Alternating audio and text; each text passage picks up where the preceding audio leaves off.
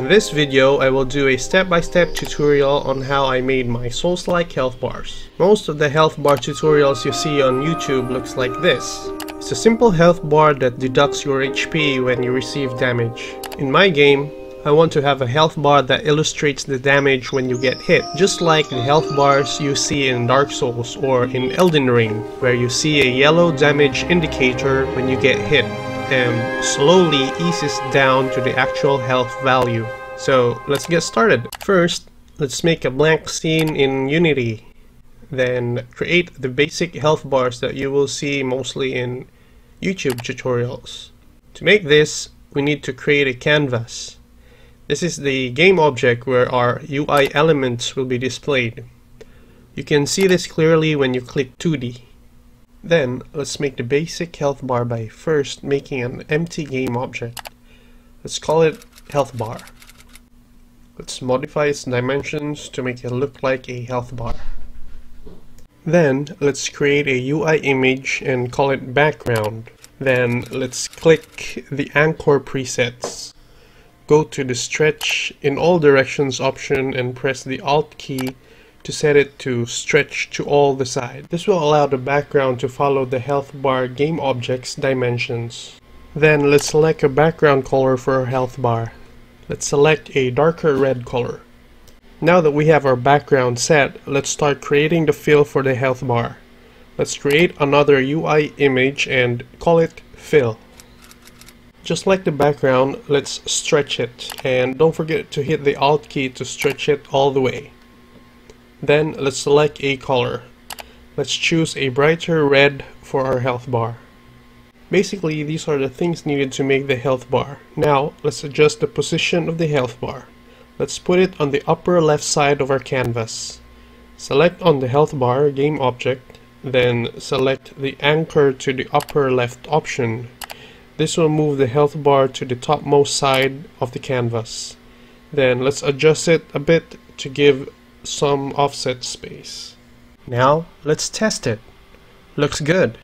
The next step is to add a slider component to the health bar game object.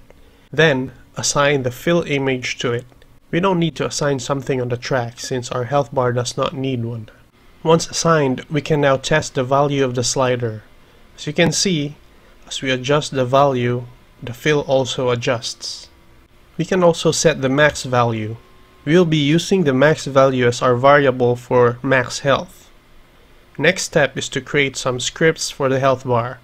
We need this script so that we can assign or modify values to the slider. Let's name our script health bar. Then let's add unityengine.ui and set the slider as public. Let's name it health slider.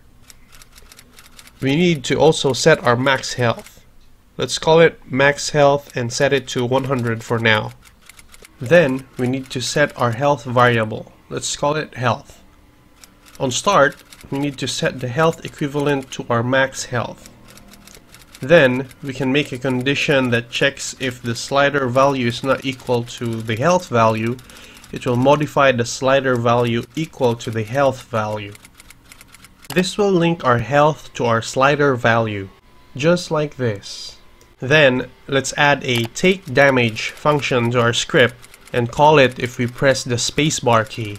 Pressing the spacebar key will simulate the health bar taking damage, just like this.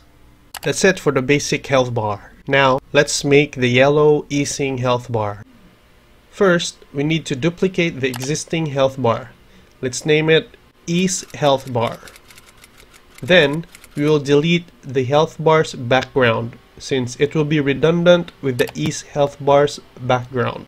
Then, let's change the fill color to yellow. Then, let's remove the script from the health bar and move it to a parent game object called health bar. This will be the main game object for our health bar, which includes the children health bar and the Ease health bar. Then, let's modify the script to add the Ease health bar. Let's add a public slider called Ease Health Slider for our yellow easing health bar. Then let's add a Lerp speed. This will be used for our easing later on. Then let's modify the Ease Health slider value to use math Lerp and use isHealth slider value, health, and the Lerp speed as its variables. Lerp will help do the easing effect per update. The value will not go directly to the target value, but it will ease slowly till the value is achieved, just like this. Now let's attach this to our enemy models. First, we need a model. Then we duplicate our canvas and change the render mode to world space. Then add it to the model's prefab. Then let's reset the position of the canvas and the health bar to 0. As you can see, the health bar is huge, so let's adjust its scale down. Then adjust its position to place it above the model's head. Now let's test it. As you can see, when we rotate the model, the health bar also rotates. To fix this, we need to make the health bar as a billboard. I pre-made a billboard script that we will be using. Let's test it before I explain how it works. Now, the billboard script makes the health bar face the camera all the time. This is the billboard script. We need to set the main camera for the health bar to face to. Then we just update the health bar to look at the camera by using transform position plus cam forward. This will force the health bar to always face the camera. So that's it. By the way, some subscribers are asking if they can already wishlist the game in Steam. So our Steam page is now live and you can wishlist anytime. If you find this video helpful, hitting the like button would help spread this tutorial to other people looking for this solution. If you want to follow my development journey, feel free to subscribe. Let me know if you have other topics you want us to tackle. Just comment down below and we'll see what we can do. In our next video, we'll be doing a step-by-step tutorial on how I set up our Steam page so that we can get wishlist early on as we go along with the development.